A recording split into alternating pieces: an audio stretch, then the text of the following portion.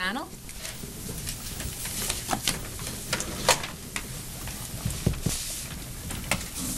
Good evening.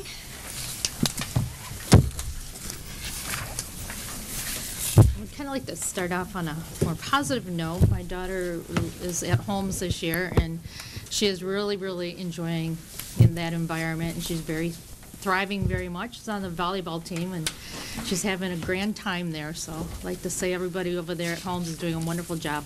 They really are. It's a great environment, and it's a great place for our kids to learn. So, so just wanted to bring that positive note. That's great to hear. Thank you. Absolutely. Thank you. Absolutely. And a concern, I've been asking, well, I asked probably, I think it was the end of August, for the final chart of accounts, which I've asked for the final chart of accounts now probably for the last, I don't know how many years, 4 or 5 years. Well, not 5, but about 4 years. And they always have been available the end of August. And I sent a FOIA request in, and the FOIA request was asked for an extension.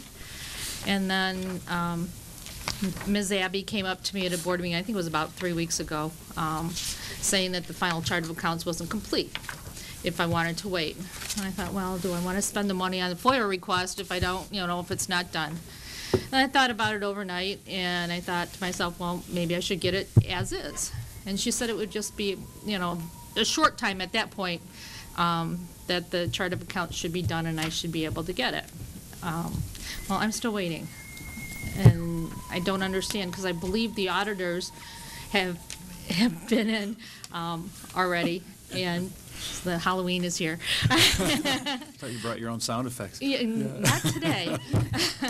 So anyway, I guess I just don't understand why the final chart of accounts isn't complete. I mean, the audit should normally be done the end of October normally. Well, that's usually when it's presented to the board. And I was told today from Jan Clark's office that, or from Jan Clark, that the explanation that she was given is that final chart of accounts won't be available until the October 26th board meeting or committee meeting. Which I don't understand. I don't understand why it's not complete. I know sometimes they kept saying the bills weren't paid, but we got bills from the end of the year was June 30th. Yeah. Okay. If I can just jump in. Sure. I mean, really, it's just waiting for us waiting to book the last final couple journal entries. I mean, the majority of the work's done. The auditors have been in. They're already gone. Mm-hmm. And so they're finalizing the financial statements now. It's just booking the last couple journal entries.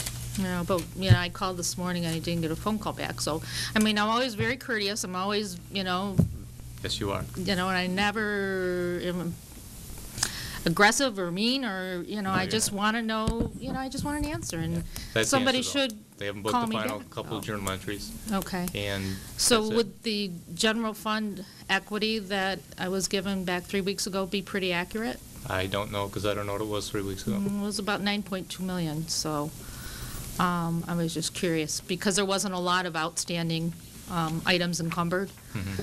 So, and the only other thing that I did notice, the same thing as what happened last year, is that I'm there not was going to answer overage. questions tonight about specifically. Okay, If you want to no. give Lisa a call and ask her specifically if the You should call me back. general funds, we called her today.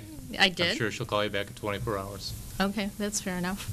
And the last thing I'd like to bring up is, I know today that you folks are going to be reviewing the bid results for the pools, and I noticed that there's also another item to do Stevenson, and I would hope that the board would spend money on items like windows and things that are going to make our kids more comfortable than spending things on pools. Because right now we need to save as much money and be a little bit more fiscally responsible, in spending that money and doing things that are going to help our kids.